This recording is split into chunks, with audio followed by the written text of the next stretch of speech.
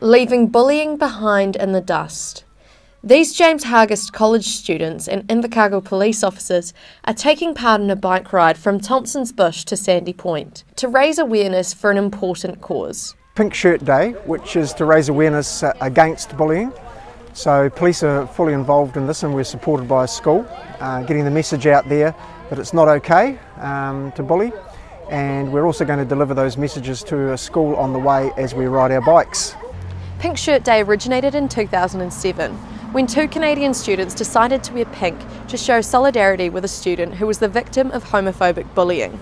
Since then, the phenomenon's gone worldwide, with people coming together to spread the message to speak up, stand together and stop bullying. Constable Laurie says the problem of bullying is significant in the lives of school-aged students in New Zealand. Oh, it's huge, and it's very debilitating to the people involved, whether they're kids or adults.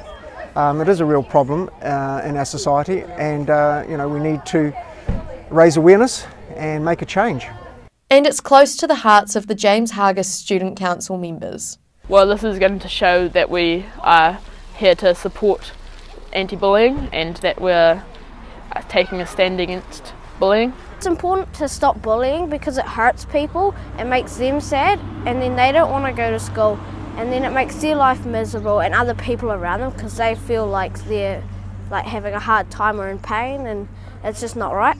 Show everyone that we support them and that we are here for everyone and everyone's unique. The bike ride stopped off at Otatara Primary School, where the bike riders spoke with the Year 5 students about the importance of treating people with compassion. I'm Ruby Spink for the South Today.